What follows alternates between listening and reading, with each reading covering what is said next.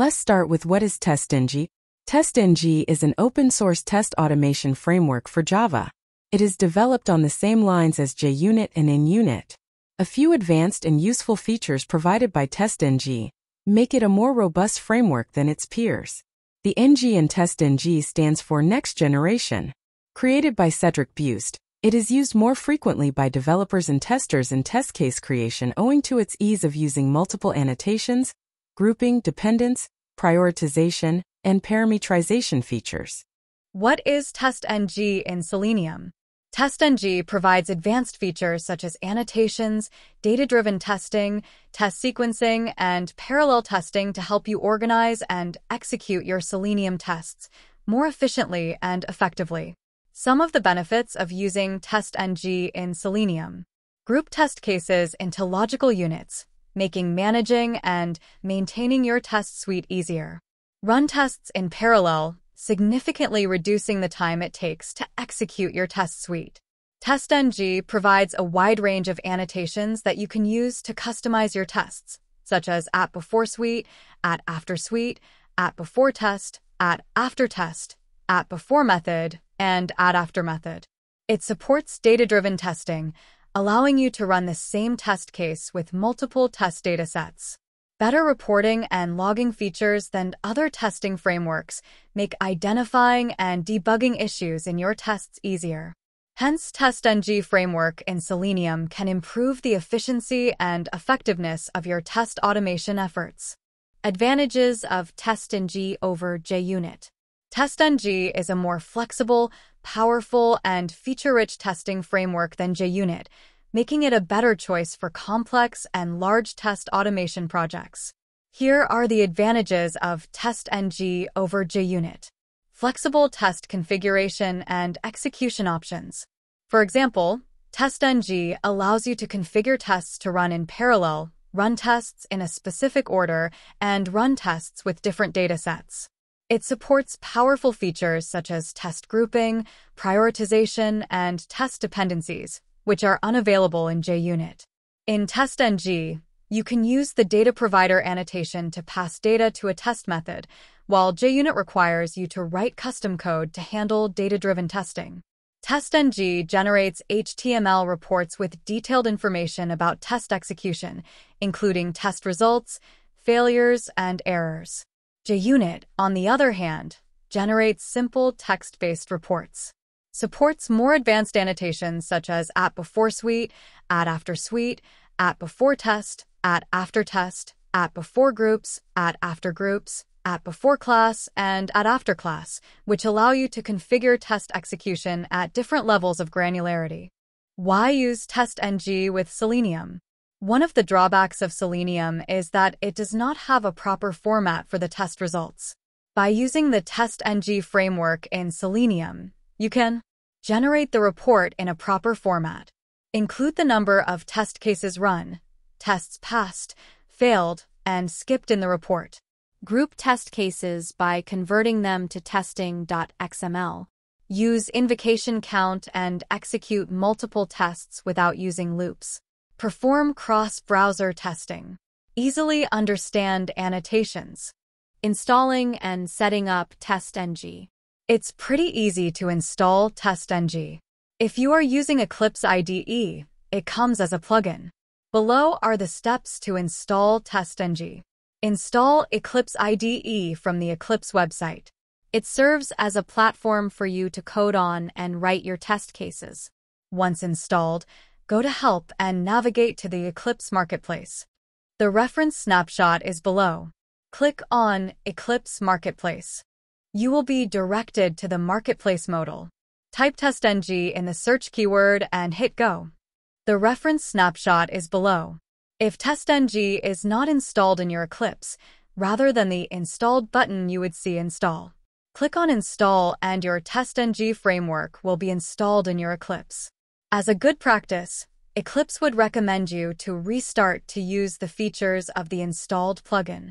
Post restarting your Eclipse, re-verify whether you can see options for creating a TestNG class or not as below. TestNG Annotations. An annotation tag provides information about the method, class, and suite. It helps to define the execution approach of your test cases and the different features associated with it. Below are the major annotations used. At test, this is the root of TestNG test cases. To use TestNG, all methods should be annotated with this annotation. Below is an example. At test, public void setup TestNG. System.out.println. This is a test annotation method. Must read TestNG Annotations in Selenium WebDriver with examples. A few attributes associated with the TestNG annotation are: description. You can describe your test case under the description, stating what it does. At test, description equals, this test validates login functionality. Priority. You can prioritize the order of your test methods in TestNG by defining a priority. Based on the defined priority, the test shall execute in that order. At test, priority equals 1. Depends on method. This attribute works miracles if one test case is dependent on another. For example, to view your profile details, you need to log in to the application. So, your profile test case is dependent on the login test case. At test, depends on method equals login. Enabled. Using this attribute, you can choose to execute or skip the execution of this test case.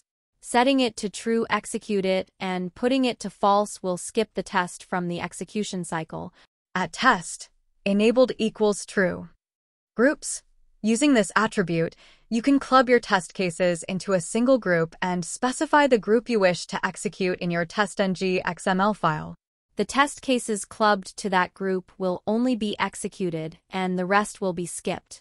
At test, groups equals smoke suite. While the above ones should help you get started, other major annotations are: at before method and at after method. These annotations run before and after each test method. At before class and at after class. These annotations run once before and after the first at test method in a class. At before test and at after test, the before test annotation runs before the at before class annotation, and the after test annotation runs after the at after class annotation. At before suite and at after suite, these annotations run before and after any test annotated method in a class respectively. These annotations start the beginning of a test and the end of it for all the classes in a suite. Talking about the execution order of these annotations, they execute in the below order: at before suite dash, at before test dash, at before class dash, at before method dash, at test dash, at after method dash, at after class dash, at after test dash, at after suite. Note: the key point to remember is apart from at before method and at after method, all other annotations run only once, whereas the at before method and at after method run post every at test method. Let's learn about TestNG assertion using example. TestNG provides a set of assertion methods that you can use to validate the expected behavior of your test cases. Here are some commonly used TestNG assertions along with code examples and explanations. Assert equals expected, actual. Verifies that two values are equal. If the values are not equal, the test fails. Code. Assert. Assert equals hello, hello, // passes. Assert. Assert equals 5, 10, // fails. 2. Assert not equals expected, actual. Verifies that two values are not equal. If the values are equal, the test fails. Code. Assert. Assert not equals 5, 10, // passes. Assert. Assert not equals hello, hello, // fails. 3.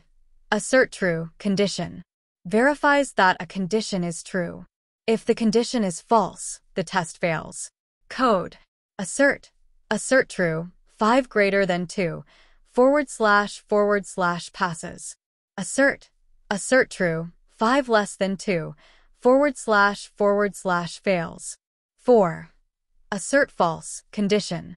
Verifies that a condition is false. If the condition is true, the test fails. Code. Assert false, 5 less than 2, // passes. Assert false, 5 greater than 2, // fails. 5.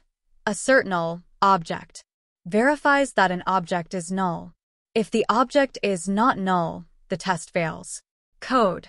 Object obj equals null. Assert null, obj, // passes. 6. Assert not null, object. Verifies that an object is not null. If the object is null, the test fails. Code. Object obj equals new object. Assert not null, obj, // passes. 7. Assert same, expected, actual. Verifies that two objects reference the same object. If the objects do not reference the same object, the test fails. Code. Object obj 1 equals new object. Object obj 2 equals obj 1. Assert same, obj 1, obj 2, // passes. These assertions help ensure that your test cases produce the expected results and provide feedback when they don't, aiding in the debugging process. 8. Assert not same, expected, actual. Verifies that two objects do not reference the same object. If the objects reference the same object, the test fails. Code. Object obj 1 equals new object. Object obj 2 equals new object. Assert not same, obj 1, obj 2, // passes. These assertions help ensure that your test cases produce the expected results and provide feedback when they don't, aiding in the debugging process. An important part to note in assertions is that your tests will not execute to the next line of code if your assertions failed.